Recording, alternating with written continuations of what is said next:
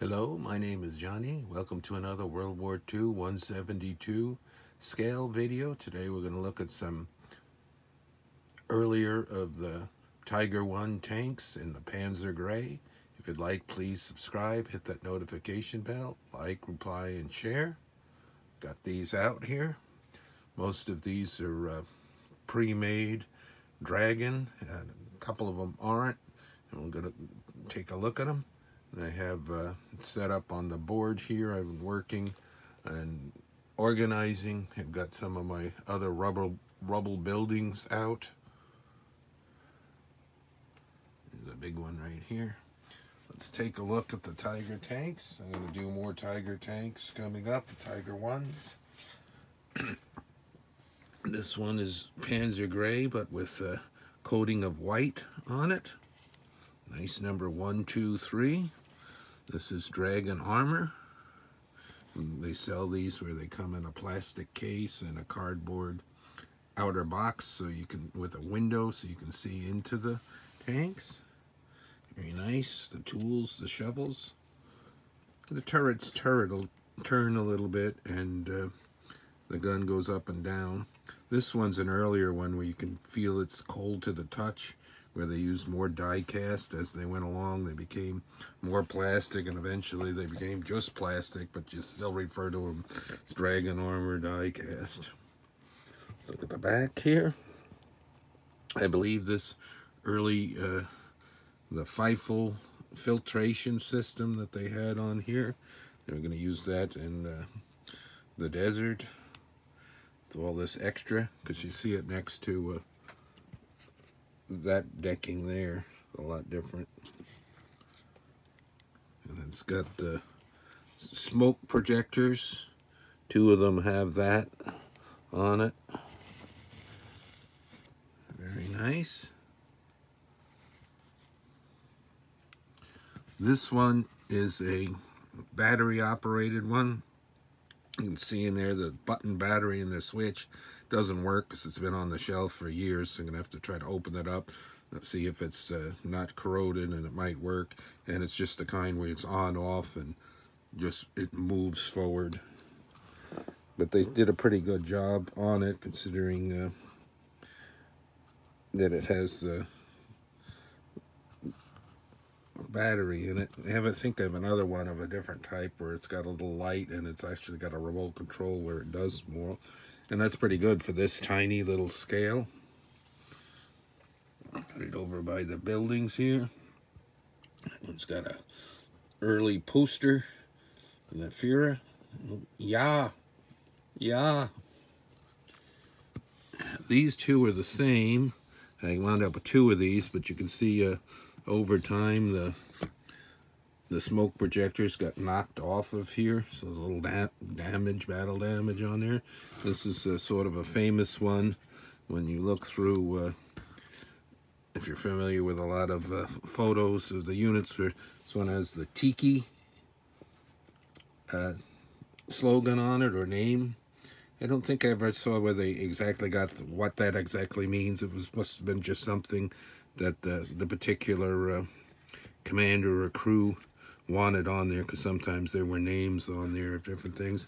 There it is on the side, so it's very cool. So I have 2 of these. Very nice.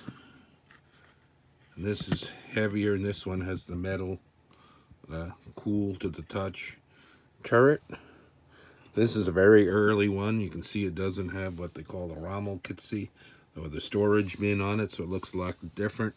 And it's got the early drum cupola, and there's a lot of other features on here that I can't really point out, but it shows it's the very early version. They started these coming out in very late 1942. I think they promptly lost some up near Leningrad and they were captured. And of course it came into its own in 1943, where it was the king of the battlefield. And by 44 the King Tiger came along, and then they had the mid to late 42, the Russians started with the JS2, an answer to the Tiger tanks. because earlier they just had the KV tanks, which were heavy, but their gun wasn't that big.